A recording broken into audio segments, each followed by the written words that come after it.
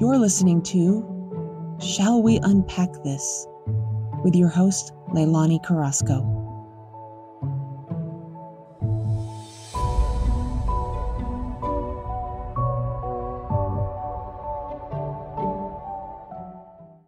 Hey everyone, welcome back to the SWUD podcast, which happened to land on the last week of school. We got graduations, we got Memorial Day weekend if you're in the States, and summer coming up if you're in the Northern Hemisphere. There's just a lot going on right now. So I had alluded in the last message or the last podcast episode that I wanted to talk about my story as it relates to religion and why I believe the way I do.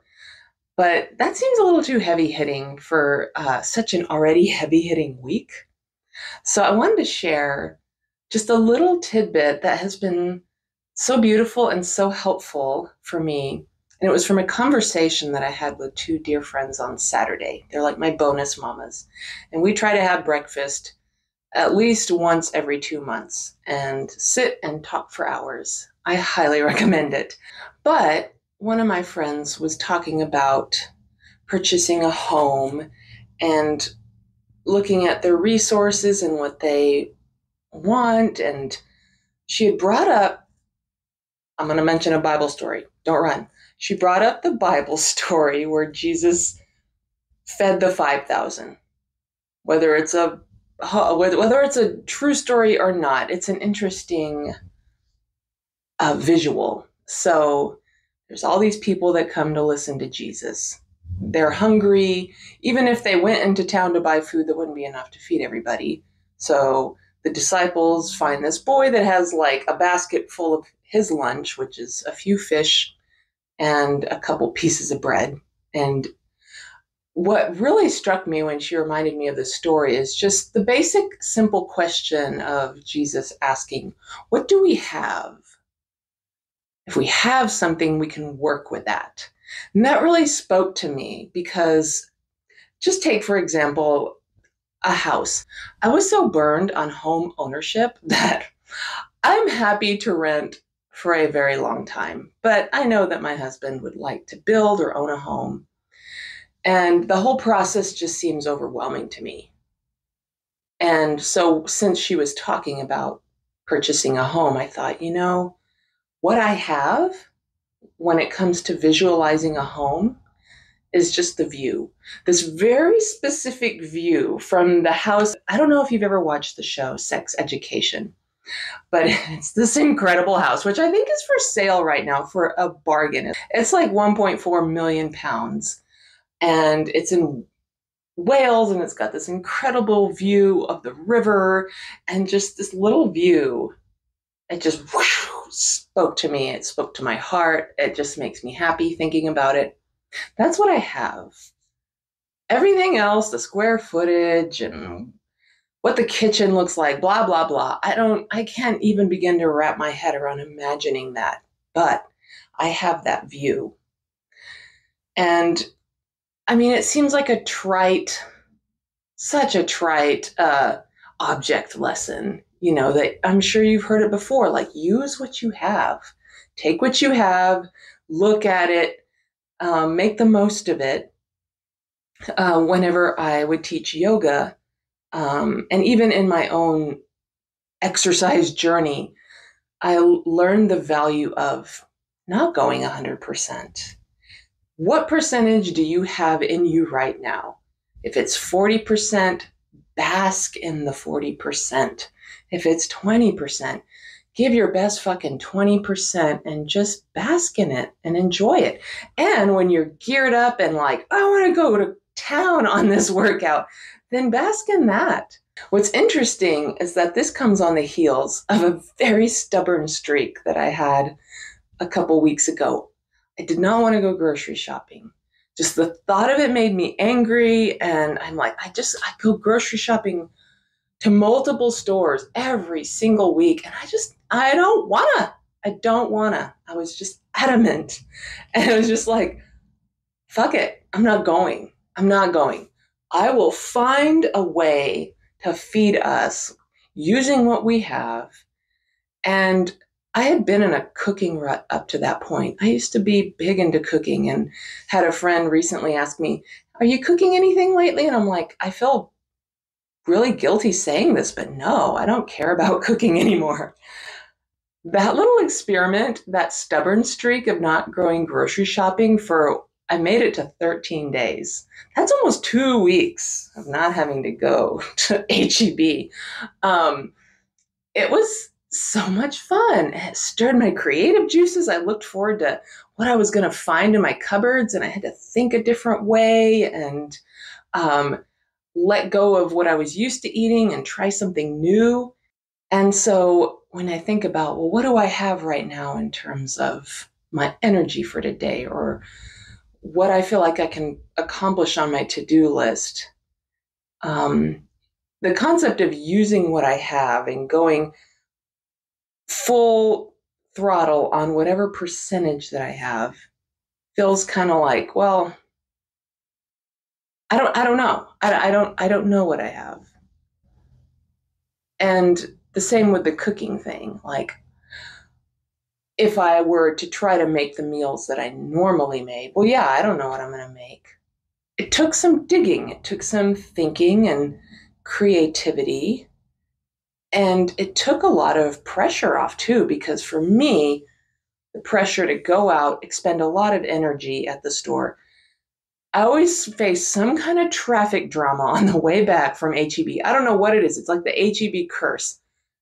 Every single time I drive home, I'm stuck behind some asshole or some asshole's stuck behind me. I'm just like, ah. So it adds to the stress. All of that just drains me. And then bringing all the food in and putting it all away, all of that energy was reserved. It wasn't spent. And so I could put it towards thinking outside the box and playing. I had the energy to play. So as I look to this new business I'm starting, just now getting into the portion where I'm looking for clients, I'm like, oh shit. And to ask myself the question, well, what do you have? Uh, I don't know. I don't know. Okay, well, that's a lazy answer. Keep digging. I can think about three small things that I want to accomplish today, whether it's drafting out a proposal or a pitch, or it's researching anything to get you out of the cycle of, I don't know, or this is the way I've always done it, or I have no hope in this because I've not seen the other side of it. I don't know how to feel. I don't know what I want. Those are some big questions. If someone were to come up to you and say, how are you feeling? I don't know. What do you want? I don't know. Those are big questions. What is your small little view? What's your sex education house view, for lack of a better word? I don't know how I feel except for this little heaviness I feel in my chest. Or I'm still thinking about this thing and I'm upset about it. I can't explain why I'm upset, but I'm just thinking about this thing. What do I have? I have this memory. Okay. Sit with that.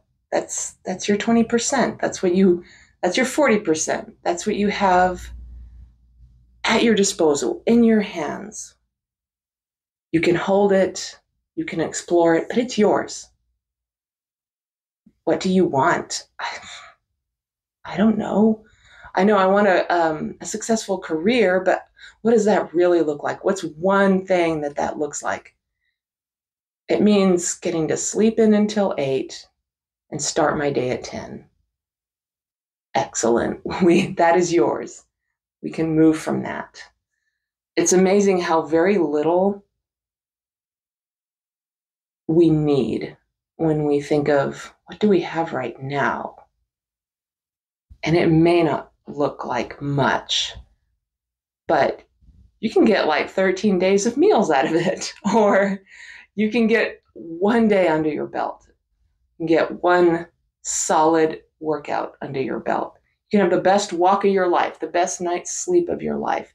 What do you have in this moment that lights you up, that feels good, that feels clear? You can pinpoint. Everything else might be gray, but you can pinpoint this. And it may be very small, but it's what you have. To go another step with the analogy, in case you're like, I don't know about that loaves and fishes story, as I think of how much fruit a tree provides, or even just an okra plant, or flowers, any kind of plant. One seed made all of that. It's like, what did you have to start with? Well, I had a seed, of course, some ground and some water and some sun, but physically I had this little thing. And with enough nurturing, it can become more. But it just starts with something very small, very specific. You can hold it in your hand. You can look all around it. It's not vague. It's not blur. It's clear. So that's all I have for today, because it's all I have for today.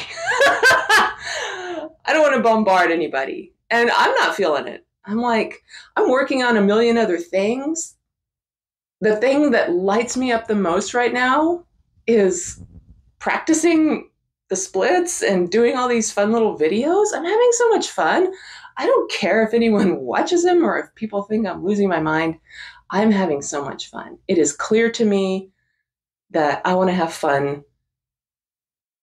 exploring my body and seeing what it can do, reveling in the strength that I'm gaining that I haven't had for years. My injury set me back March of 2018. It crippled me until probably last year. And so to get my, not even old body back, to get a new, stronger, more wise body is so exciting. That's what I have, and that's what I'm playing with.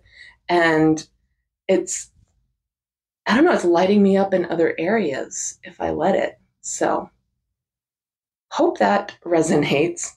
Hope that wasn't too preachy. Hope that wasn't feel good, happy, clappy too much. But I will say my eyes watered, like they teared up when my friends said, "What do you have?" Because I'm like, oh, that's such a relief. I don't know all these other details, but I know I have this. And it makes me happy when I think of it. And that can be enough. So happy almost summer, happy end of school, happy buying all the snacks so your kid can eat them all in a week.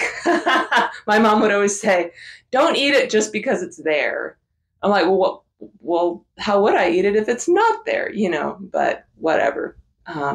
Mom, thank you for feeding all 5 of us over the summer. I would not have been able to do that.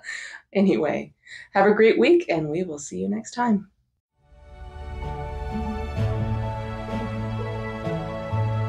Thank you so much for listening. Join us on Instagram at SWUT Podcast. That's SWUTPODCAST for further conversations, insights, and behind-the-scenes content from today's episode. And for the complete viewing experience, tune into Shall We Unpack This on YouTube. We'll see you next week.